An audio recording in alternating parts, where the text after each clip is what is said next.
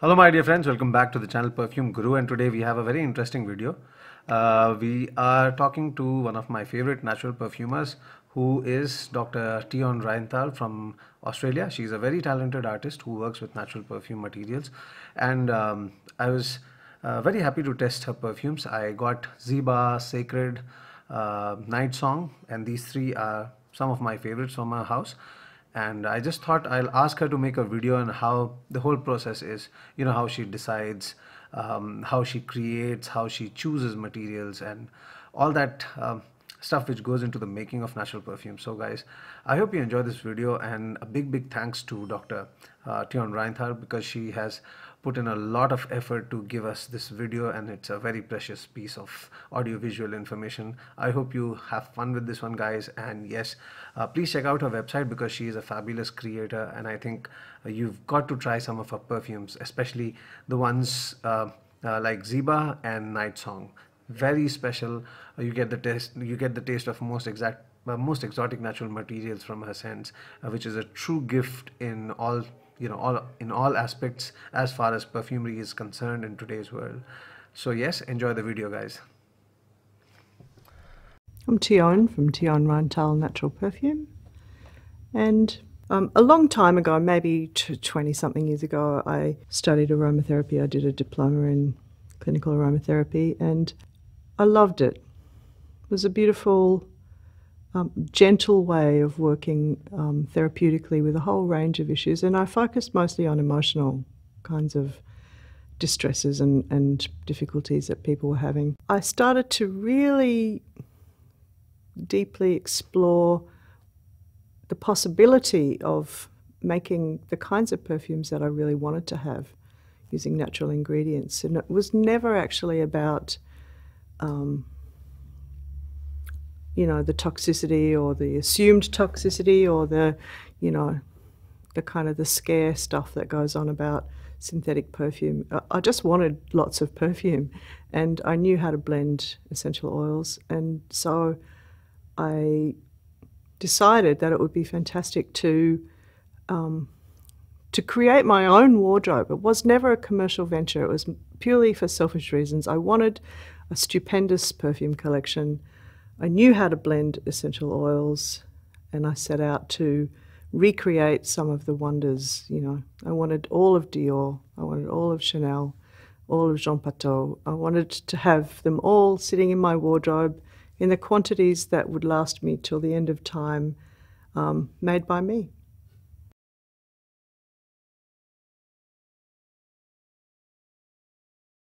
You asked me what perfume is, or to describe what perfume is. And there's probably an infinite number of answers to that question. But there are two answers that spring to my mind. One is that the first answer is that I believe perfume is a territorial marker. It's the presence, it's the plant or the animal signaling out to its own species that there's a fertile opportunity here for procreation. Come get me.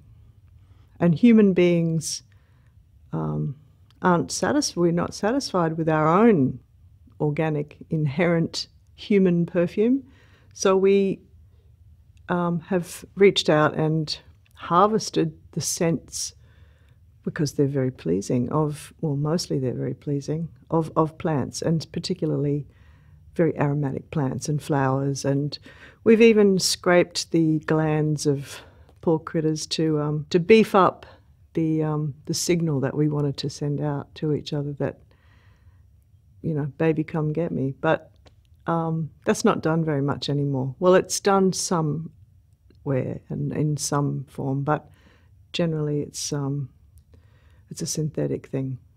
I don't ever put animal parts in my perfume. From my point of view, there's no need to. The plants have got the whole game covered. And it's up to the perfumer to actually really push the boundaries of those substances, those foul-smelling, pungent, wicked smells that plants exude, and to incorporate that message into a perfume. It needs to be a letter, a beautiful love letter.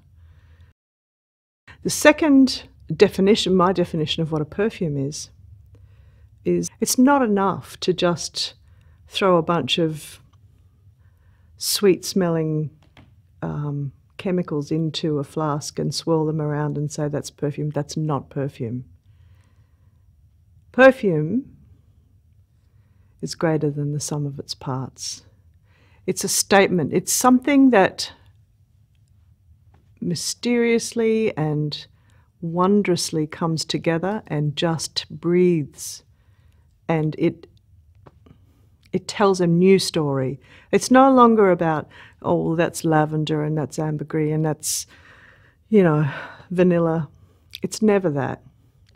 It's when the components meet each other head on in a battle within the flask, and some kind of an opera takes place. There's a new animal that emerges, and that's perfume.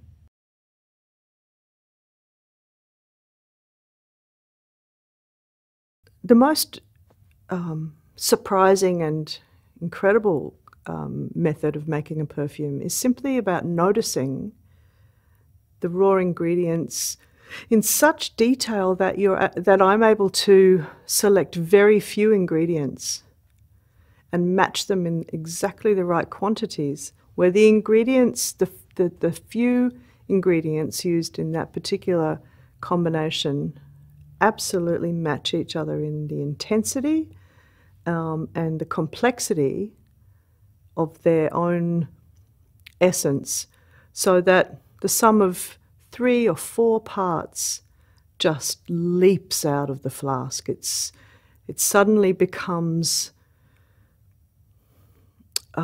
long-lasting, incredibly radiant. It projects very far, and there's a luminosity to it that is just breathtaking. That's the best kind of method of making a perfume, is purely about noticing that vetiver, that batch of vetiver, is just absolutely meant for that batch of pale green bergamot that's arrived, that they are just perfect bedfellows. And into that mix, the orange blossom that you've been hiding under the cupboard for the last 2 years is, it's just the perfect bridge between the two. And then you've got this simple, elegant efficiency in a perfume. It just works. It just, bang, comes together. That's number one. Number two is what I call waste not, want not. I've made many perfumes that just didn't work. And what I've learned, I used to paint a lot, and I learned pretty early on that a successful painting is one in which the artist has persevered past the troubles, past the limits, past their problems. And often it requires a lot of bold hurling of oil paints at the canvas until you achieve the right density and the right texture and the right kind of spine. And the same is true of those kinds of perfumes that don't easily click together. They are, if it's not great, it's not finished. Now, the third thing that I want to say about my process of making perfume is even more abstract and strange, because I think of a perfume composition as a three-dimensional, say, a cube. Imagine an aquarium, a fish tank with all kinds of tropical fish swimming in it. Some of the fish swim up close to the pane of glass that's, closest to you. Some are darting around in the back. Some are lazily kind of skimming around the bottom at the gravel, and some are up the top swimming around. And there's constant motion and flow. So when I'm composing a perfume, I think of it in terms of that three-dimensionality, and I want to explore where to place those ingredients. Do I put the sandalwood at the back and in the lower corner, in the left corner? Do I bring it further forward and move it into the midsection? Do I support that with some, by amplifying some of the woodier notes of the sandalwood, or do I extend the creaminess by introducing certain florals that really feature, that kind of click together with that? So it's a three-dimensional cube or a shape. Things need to be placed spatially. Spatially is really important.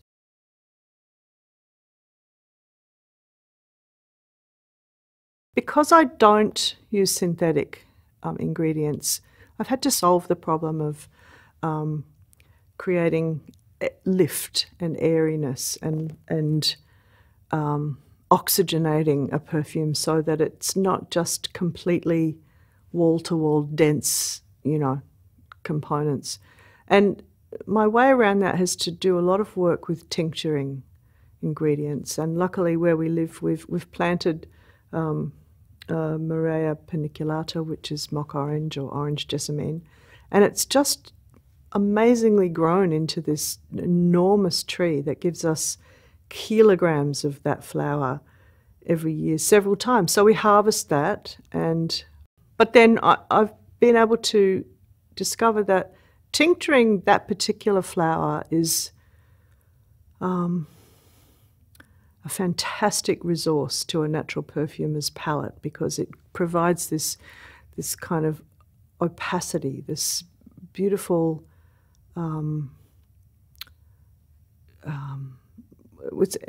it's all the bubbles, it's all the froth, and yet it's not so dominant that you can really detect it. But if it's not there, the perfume sinks, and with it, it's just really effervescent.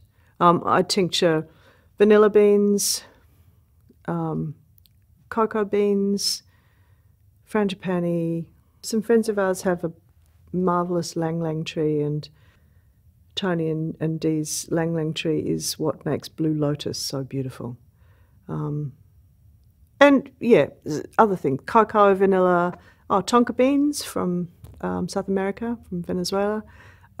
All of those things are a wonderful addition to a natural perfumer's palette because, as I said before, they're not dominating notes, but they're really essential notes to kind of give a perfume dimension.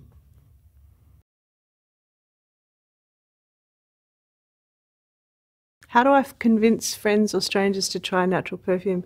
That's a hilarious question because a couple of days ago I was meeting with a friend at a restaurant, and I took some samples for him in little, glass bottles. And when he arrived, I was handing them to him, and I dropped one of them, and it broke. And the woman that owned the restaurant came running over and was like, "What's that smell? And where can I get that?" And my friend said, "Oh, yeah, it's an amazing smell." So we kind of managed to get a little bit of what had spilled onto a napkin so he could keep it as a reference to take home. And in the meantime, that woman kept chasing me around saying, "Can I have your card? Do you sell this? Where did you get this?" And that's the most common thing, people at supermarket checkouts and everywhere I go say, "What is that perfume? Where can I get that?" My favourite ingredients are things like really beautifully dry, rusty patchouli, that kind of metallic, earthy, sharp, that turns into sweet smell of patchouli, Mysore sandalwood. I'm only just really grappling with entry-level oud. The stuff that I've used in several of my perfumes, I've used in vast quantities because I love it.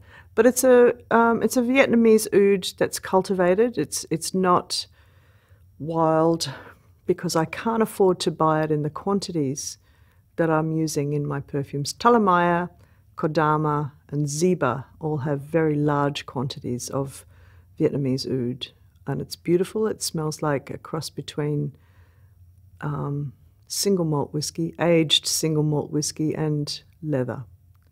It's a fantastic villain in my beautiful rose sandalwood perfume, Ziba. In Talamaya, it's absolutely, you know, the most potent form of wild earth magic you can find in the deep Scandinavian forests. And in Kodama, it's just this really elegant depth of Japanese culture, in that subtlety of elegance and power and beauty. The understated potency of Kodama comes from, again, the Vietnamese oud. But it's a new ingredient to me. I haven't grown up with it. It's certainly a very addictive thing to be around. I have had a little bit of Brunei oud given to me, and some Hindi or some Indian oud, which I've played around with and made a couple of things with too. But of course, all of the flowers. I think anything that smells like the garden is my favourite ingredient.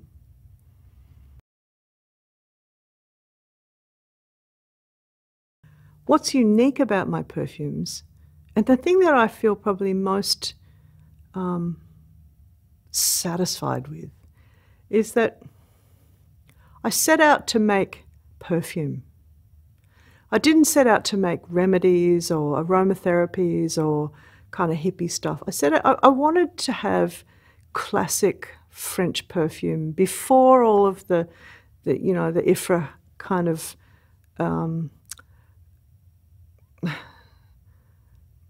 the regulations and the restrictions, and before all of the kind of economic decisions made in the boardrooms about how much more profit we can make if we, replicate or duplicate or, replace real oak moss with,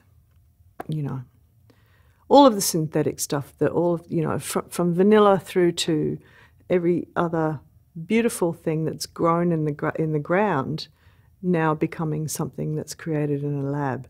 So I wanted to run back in time travel back to before that happened, and make perfume that could somehow one day make it into the parlours and the courts of royalty and the places where love affairs were happening and the places where beautiful music was being listened to. Those moments of stillness, those moments of grandeur and those moments of intimacy that I think are really enhanced by real perfume.